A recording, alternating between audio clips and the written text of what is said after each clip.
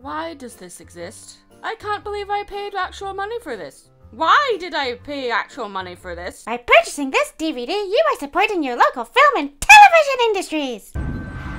Thank you. Okay, so I usually make a point of not going after easy targets like this on my channel because other YouTubers do it better. The only reason I'm even considering talking about this movie is because of how much digging I had to do to get any information about it. It just became more and more insulting, making me more and more angry, and we all know how entertaining it is to see a reviewer get tortured watching something that is obviously deliberately made to do just that, or deliberately chosen for that reason for the sake of entertainment instead of, you know, making an actual review. I don't usually do this, but the cover enticed me in because of how odd it was. First of all, this character on the front is not Bigfoot, it's a Yeti.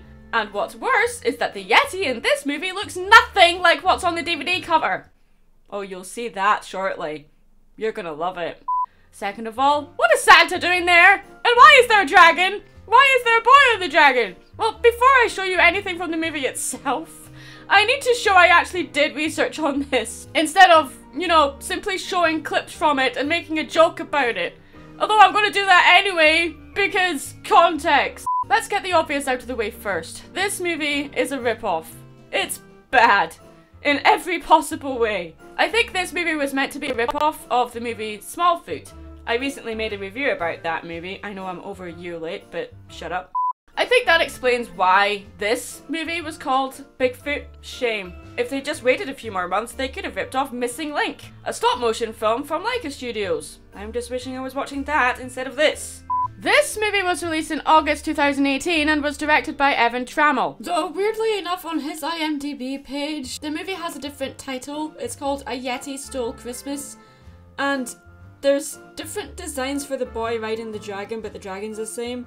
And it's a different Yeti, but I'll show you that later. Trammell is only known for directing live-action smash hits, like The Blackwater Vampires, or Babies, A Miracle, and something called Star Paws? Oh, please tell me that's Star Wars but with dogs! Although this is all he is known for, he has directed and produced over 20 animated movies, but most of them are rip-offs and sequels of said rip-offs. So, right off the bat, this movie has one of the strangest openings ever, with dramatic, serious music.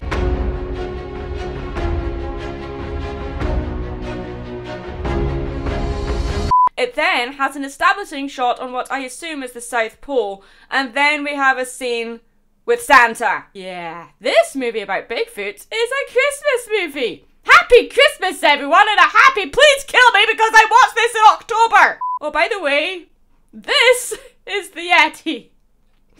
This is meant to be the titular character. So picture this, if you can. We have a Yeti and a bear who constantly says death to Christmas. Death to Christmas! Talking to a gingerbread man. But guess what? It gets worse, because the gingerbread man is Irish. Hey, my name is Barloff, and I'm not a cookie. I'm a gingerbread man. And the Yeti is Scottish. Oh, shut it, Cookie. You interrupt me one more time and you'll be sorry. Insert profanities here. Is this why there was a thing on the cover for the DVD saying that this guy was competition for Shrek? Purely because he was Scottish too? Oh, and by the way, I haven't edited this. This is how the characters talk. They just stand and talk to each other. Every single scene, regardless of what character it is, talk to each other like this.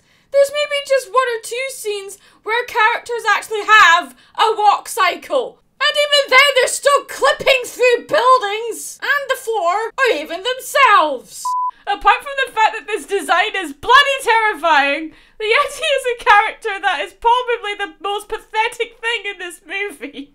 This Yeti wants to end Christmas forever because he hates Christmas. He doesn't give a reason, he just does. I will ruin Christmas forever. Oh my, why would you do that? Because I hate Christmas. Why else? But why? Because I do, alright? Stop asking me stupid questions, you dumb cookie. By the way, on a serious side note here, while editing this video, I came across the model of the Yeti that's used in this movie when looking up information about Yetis. This 3D model is on a site called CG Trader, where it sells various 3D models. And by the looks of things, there isn't any credit to the original creators on any of the models listed on this site. Sadly, the site itself doesn't clearly credit the creator, and what's worse, I don't see any sort of credit given to the original creator of the models used in this movie either. I only see credit given to the animators. This is a bad movie, but people with actual talent made these models, and they're being animated terribly. And if they're not being credited, I highly doubt the creators were paid for their work either. This is just so sad. There is nothing more boring than a villain without a real motive. And if a villain is boring, the movie is boring because the villain of any story is the driving force behind the plot. Speaking of the plot, there is one, surprisingly enough. The Yeti has gotten a hold of a Master Scroll. Insert Elder Scrolls reference here. Which has the power to control the power of the bad deeds of children. He uses this scroll to banish Santa to the land of ice and thorns. I don't know how the scroll did this. I thought it was just to control the power of the bad deeds. Oh well, whatever. He does this so that he can use the scroll to give presents to all the bad children, and then the good children get nothing. After this happens, we meet the real heroes of the movie. Yeah, remember the boy riding the dragon on the cover that's kind of like right hiding in the corner there? Yeah, these are the heroes of the movie. We cut to a scene of the dragon and the boy walking through the ruins of a castle. The voice of this dragon, by the way, sounds just like James Stewart. Why must we always go on these wild and crazy adventures, Master Finn? Why does he sound like James Stewart? Because this is a Christmas movie and it's possibly trying to reference It's a Wonderful Life? I don't know. Yeah, the other thing that reviewers tend to do when they go after easy targets like this is to make reference jokes for cheap laughs. Hey! Merry Christmas, Mr. Potter! Did it work? This dragon doesn't even want to be in this movie. And I don't blame him. And I don't want to be watching it. So I guess now this dragon is my favourite character in this movie. You have adventure written in your DNA. I think you mean rest and relaxation are in my DNA. You were bred for adventure, Haldor. Believe you me. I was bred for milk and cookies. Yeah, this dragon is basically me. So anyway, a raccoon shows up. And this is where I put my fearless cameo. If I had one! He basically tells the boy about Yeti's plan to banish Santa. The name's Ivar, and I just overheard a mastermind evil plan being put into action. Nope, that doesn't sound like something we'd want to be involved in. Good, then just end the movie here. I saw amongst the snow-laden trees a great big monstrous Yeti. We definitely do not want to get involved in this one, Master Finn. Listen to the dragon. Somebody please listen to the dragon. Let me get back to the story. No! His evil plans are always truly ridiculous. This movie is ridiculous. I thought to myself, I'm going to have a big laugh at this silly Yeti's expense, trying to ruin Christmas yet again, but no! Death to Christmas! That is just awful. So, if this raccoon overheard this, why didn't we see him in the scene before? How did Waboo end up at this castle? Who is this boy? Why did you go to him about the plan? We don't know.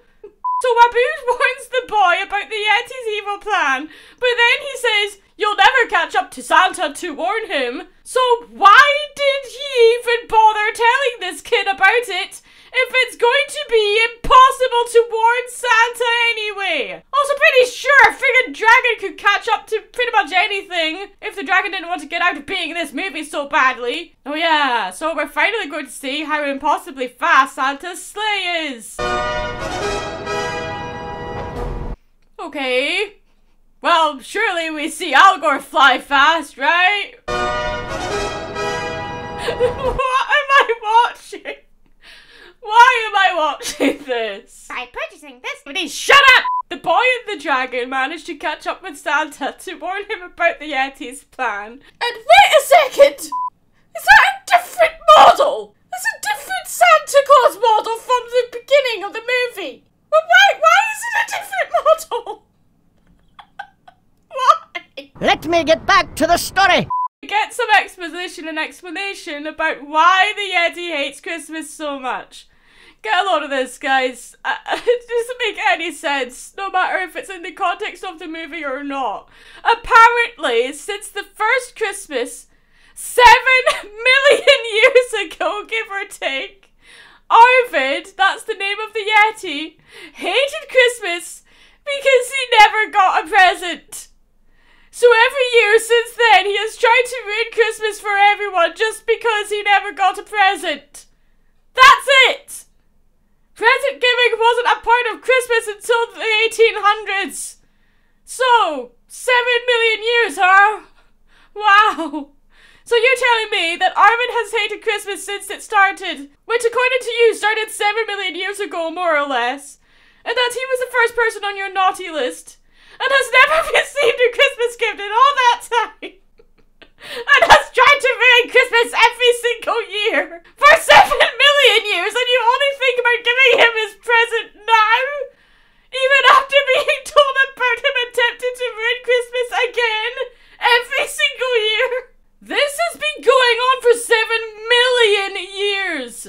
Are all these characters immortal? Probably. But you know what? Immortality seems to be wasted on the stupid. But then why am I surprised? This is a mockbuster. I shouldn't be this passionate about hating something that actually wants me to hate it. And the worst thing is I had to watch this thing twice to make this damn video. Happy freaking Christmas, everyone. I'm going to go and take a long walk off a short pier. I worry for the actual creative people that worked on this movie. As bad as these movies look, there is some genuine talent gone into this in the first place, and it's concerning that genuinely creative and passionate people make these movies. I don't think it's anything to do with the old excuse, oh, it's for kids, no one cares. That's not going to fly with me. Animation is not just for children, animation is not a genre, it is an art form that can be any genre. Animation can be powerful and subtle. It takes effort, passion, creativity, and care to make movies like this. You can make a movie on a low budget and still make it great. Have a low budget is no excuse for laziness. Oh, do not watch this movie. Or, if you find a copy of the DVD of this movie, send it to Sabersparks. Your Merry Christmas, you filthy animals. I'm Mad Munchkin. Please, please, please stay creative.